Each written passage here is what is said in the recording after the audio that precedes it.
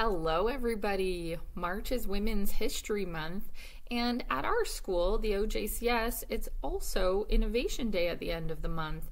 So I chose a picture book that's going to do a double whammy here, because not only are we learning about an important woman in history, Canadian history particularly, but she was an internationally renowned aeronautical engineer. So we're really doing a double whammy here. So this book's called Meet Elsie MacGill by Elizabeth Macleod, illustrated by Mike Deas.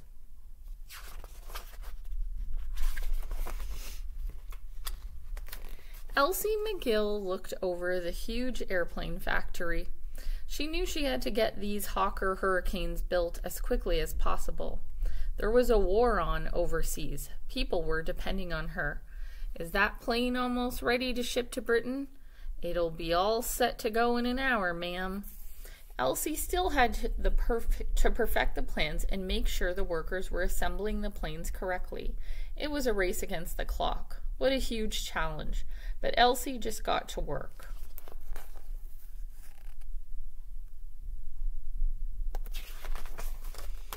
Elsie was born in Vancouver, British Columbia in 1905.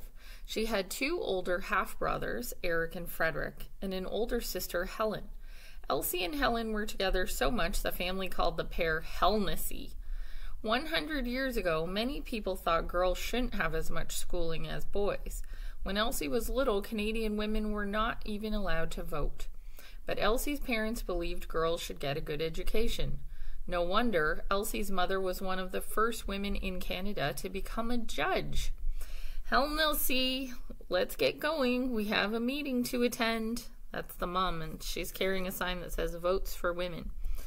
And then one of them says, I've got the handouts. Coming, mother. Elsie's parents encouraged her to study hard. She even took drawing lessons from Emily Carr, who later became a famous painter. Elsie was always repairing lamps, clocks, and other gadgets for her family. Elsie loved figuring out how things worked, so she decided to study engineering. Hey, Miss Fix-It, Eric knocked this over and now the switch doesn't work. Maybe the wires are loose. I'll have a look.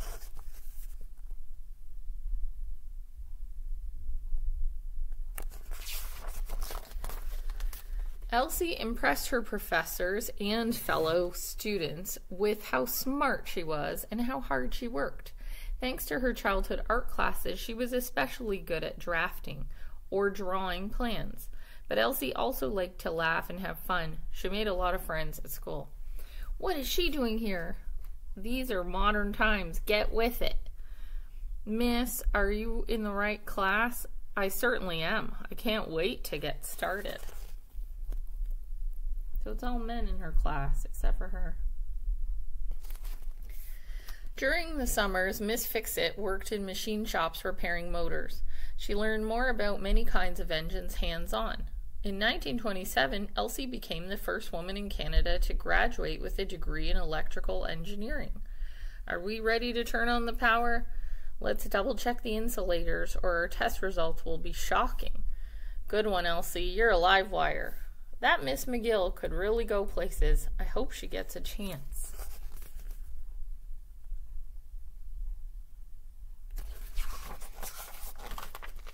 Later that year, Elsie began working for the Austin Company, an engineering firm in Pontiac, Michigan.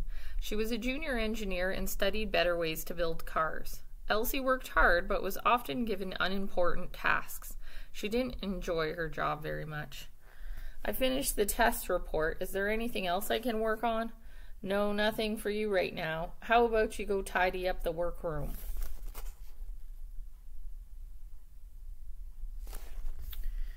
The company was also involved in the airplane business. Elsie soon became fascinated by aeronautics, or how planes fly. So Elsie decided to study aeronautical engineering at the University of Michigan. She wanted to learn how to design and make airplanes. Elsie passed all her courses for her master's degree in 1929. But the day before her graduation, something serious happened.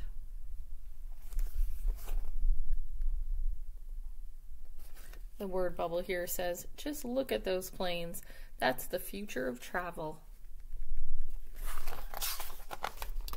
Elsie woke up with no feeling in her legs. She tried to move them but couldn't. Doctors told Elsie she had polio, a disease that can sometimes paralyze people or even kill them. Today we have a vaccine that protects against polio. I'm sorry, Miss MacGill, but you'll probably never walk again. That's not going to stop me. I've got things to do.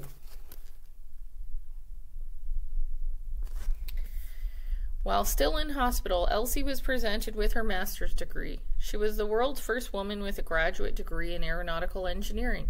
It took Elsie 3 years to recover from her illness. She was eventually able to walk again using a cane.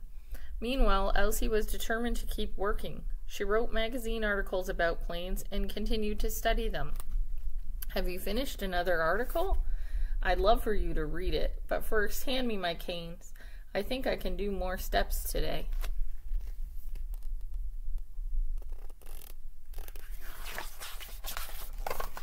Soon after she recovered, Elsie's career really took off. She was offered a job at Fairchild Aircraft Limited in Longueuil, Quebec in 1934. At that time, Canada was in the middle of the Great Depression and many people were out of work. Elsie knew she was lucky to get a job, and this time doing real work on the plane she loved. This will be Canada's first all-metal plane. It's got to be right. Elsie tested the company's airplanes in wind tunnels. She checked designs and did stress tests on the planes. She also worked on float planes, which can take off and land on water. The stress test is a success. This wing design is stronger. Let's get ready to turn up the wind. Now that we'll have a better water landing.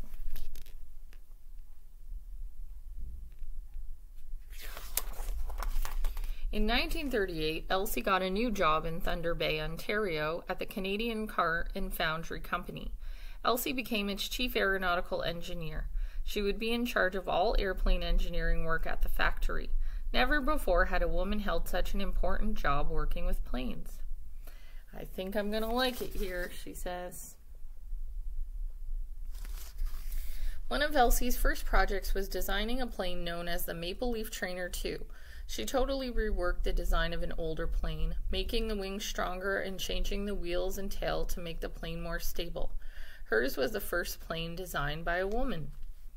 This new design is safer and much easier to fly. Say, you're a pretty good engineer for a woman. No, I'm a pretty good engineer, period.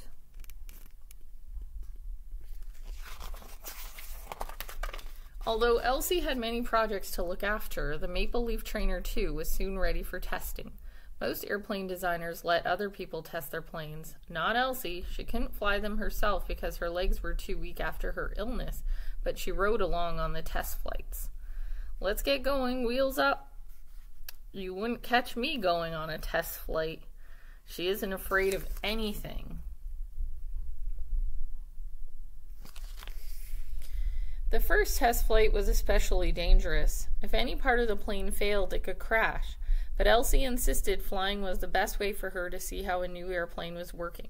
Elsie loved her job designing planes, but the world was about to change. Elsie, this plane handles like a dream. Good, that's how I designed it. In September 1939, Germany invaded Poland. That started World War II, the first war in which airplanes were really important. Over the next few years, many other countries would become involved in the war. On one side was a group of countries that included Germany, Italy, and Japan.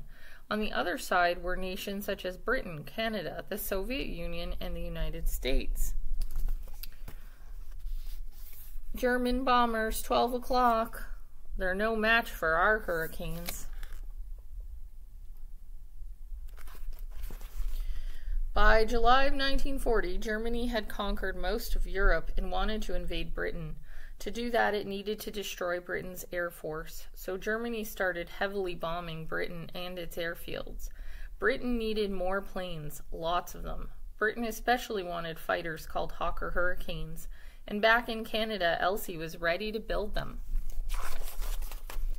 Using plans from Britain, Elsie built the machines and tools that would manufacture the Hurricane's 1,500 different parts. Elsie decided that each individual part would be identical for every plane. That way the pieces could be assembled quickly. Identical parts also meant planes could be repaired using parts from other planes. This would help the fighters get back in the air quickly, ready for battle again.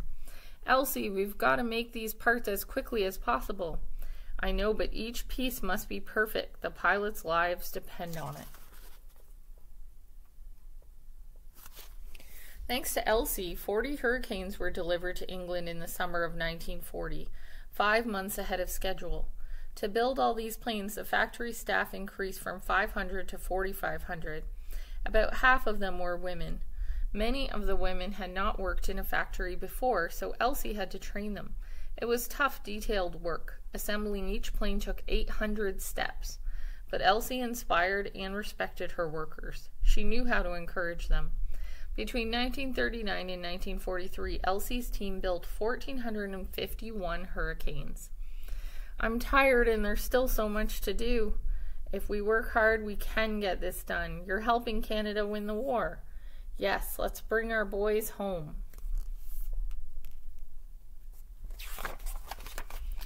Hurricane fighters were also used in the Soviet Union during the war. This meant Elsie had to design a version of the plane that could fly in icy weather. She added skis so the plane could land on snow and fitted de-icing systems on the propeller's tail and wings. Hot dog, it started on the first try. Glad to hear it. Our planes need to start in a flash, even when it's 20 below. Back in the 1940s, it was very unusual for a woman to be in charge of such a technical project. Elsie became famous around the world. In 1942, kids got to read about her incredible achievements when she starred in a comic called Queen of the Hurricanes, Elsie MacGill. Wow, that Elsie MacGill is amazing. Yeah, she's a real superhero. In 1943, Elsie started her own company in Toronto, helping airlines and companies that built airplanes with their designs. 2 years later, World War II ended. Canada's side had won, thanks in part to Elsie's Hurricanes. Canada's great contribution to victory has been made possible by the unbroken partnership of her warriors and her workers. We won the war? Yes, we did. In 1945, the United Nations organization was set up to help countries better work together. A year later, Elsie became the first female technical advisor to the UN's International Civil Aviation Organization. Airplanes were becoming important for moving people, not only within Canada but around the world. Elsie helped make rules that made air travel safer for everyone. I'm calling this meeting of the Stress Analysis Committee to order. Gentlemen, you have my latest report. Let's begin.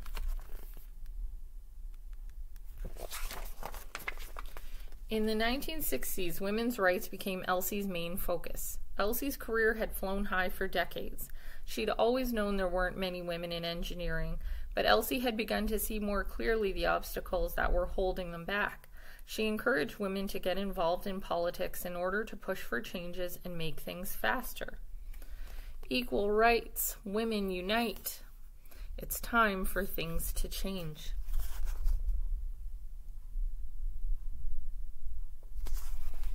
In 1967, the Royal Commission on the Status of Women in Canada was created.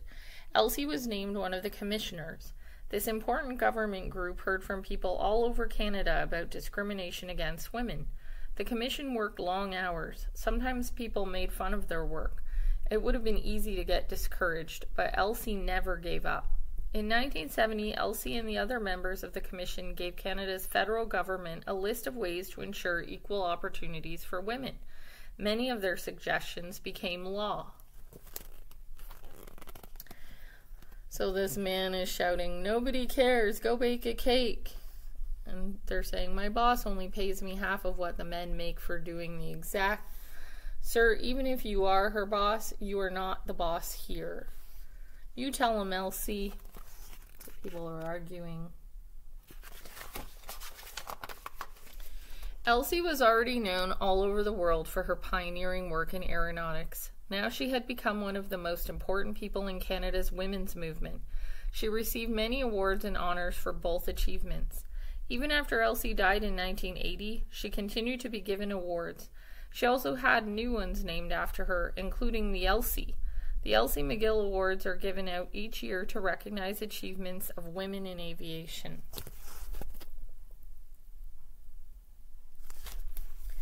Elsie blazed a trail for women in science and engineering. She also made Canada a better place for women, for girls, and for everyone. Elsie showed that the sky's the limit if you're determined to get down to work. I'm going to invent a solar-powered plane. Like Elsie said, anything's possible. I love this story. It's just so perfect for our month of March. I hope you all enjoyed it too, and I hope you feel inspired to create, inspired to design, inspired to pursue your scientific ideas, your creative ideas. Have a great day, everybody. Bye.